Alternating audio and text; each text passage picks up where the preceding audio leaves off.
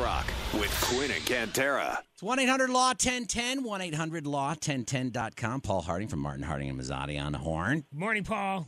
Good morning, guys. Good morning. It's pretty simple, or it doesn't sound right, but it's pretty simple. There's an antiquated law on the Massachusetts books that say if you commit suicide while under appeal, like Aaron Hernandez does, you're an innocent man.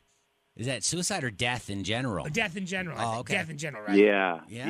So, I don't know if it necessarily declares you innocent man, but what it does is it sort of, in essence, does that, I guess. It kind of says, listen, if you had some appeals that you had, even though these appeals in Aaron Hernandez's case, I thought were generally with little hope to none, but as long as you had some appeals that had not been perfected and you die, whether by suicide or otherwise, these underlying charges are deemed not perfected and therefore, in his case, it could result in millions of dollars going to his estate.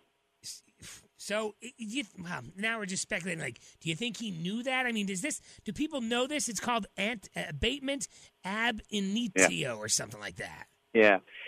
Well, if you get an insurance policy here in New York State and you commit suicide within 2 years, it's negated, right? So they figure that no one's got really a 2-year suicide plan, so that's sort of what the rule is here in New York. Massachusetts, I guess, would he have known that there was – now, it's not a layup, right? So if I'm the NFL and I've got to pay him, I think it's about $5.5 million between bonus and salary, I'm not just going to just roll over and let this one go. They're going to fight this. They're going to and then, of course, there's civil cases for the folks who, even though he was acquitted of the murder charges, right. They've got lawyers in civil cases. So would he have been aware of it? Probably. I mean, he had good legal counsel. This is what I would have thought to myself if I was in his position. It's the same thing that the wise guys do when they whack somebody that's about to go up and, put him in jail. They whack them, then they're done. But, this way he whacks himself, the whole thing's done, and his family gets to get the bonus. Well, certainly, we've seen plenty of suicide notes where people have indicated that they know that the money in their insurance policies is going to go to their to their family. So possible. I think the uniqueness here is that he had just had that celebrated day in court where they found him not guilty of the criminal charges, and there was some chance that the other charge maybe could get a retrial, and who knows? Obviously. But so at this point, I would say this is going to be a legal battle royale. Not only for the individuals who were filing civil suits for the wrongful death, for the families of the folks who were killed, but also this NFL thing is going to play out in a really, really open way in court. Well, and then the legal principle that I mentioned, that abatement thing, is that something that is permanently on the books? I mean, can people, now that they are aware of it, take it off? I mean, or do they want it on the books? Yeah. No, I think they're going to take it off. I think that's going to come up in the Massachusetts state legislature next year.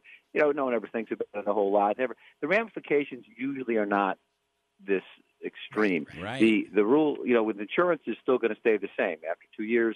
But in terms of paying out NFL contracts, that's why it made the news, right? So usually if someone dies and before their appeals, it could help with some benefits, but most of the time it doesn't. Yeah, I think that's going to come to a head, and we do not have that same rule here in New York.